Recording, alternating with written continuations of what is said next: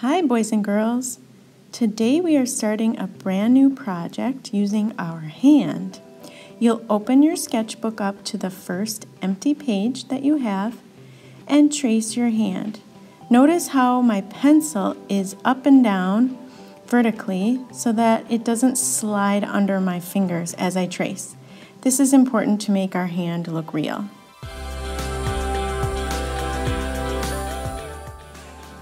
When I'm happy with the way my hand looks, I'll close up the shape so it's a full shape of just my hand on the page.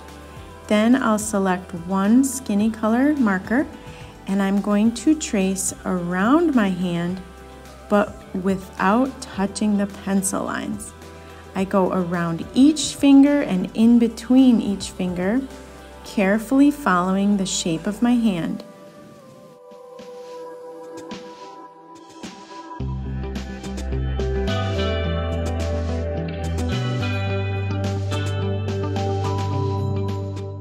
When I'm done with the first tracing, I'm going to start a second one.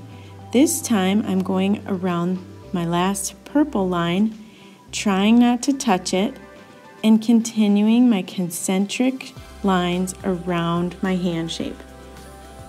Continue adding lines around your hand, taking your time so that none of them cross over or touch. This is just practice in our sketchbook. When you feel comfortable with your practice, please make a little square on the corner of your page and I will come around to approve you. When you get a check from me, you can pick out a skin color paper that matches your hand. Trace your hand carefully around and around each finger so that you get your full hand shape on this new paper.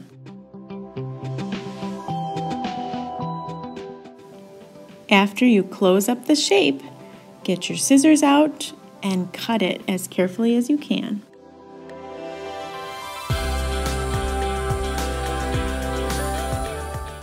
We will be using a small amount of glue and hiding our pencil lines. So if you have pencil lines showing, you'll want to flip over your hand and hide them. When I say a little bit amount of glue, I mean a little bit. You don't want any glue oozing out any fingers today.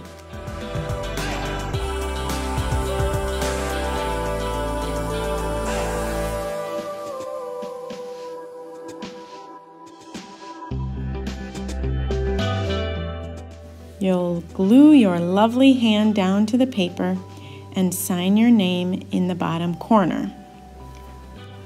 Then I'd like you to select from our two color families, either the primaries or the secondaries.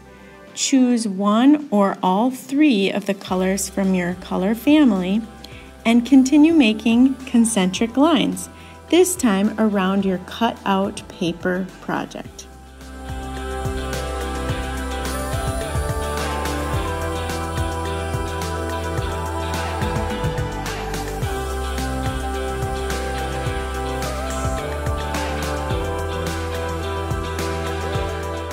Like I said, feel free to just use one color or switch and use all three colors from your color family.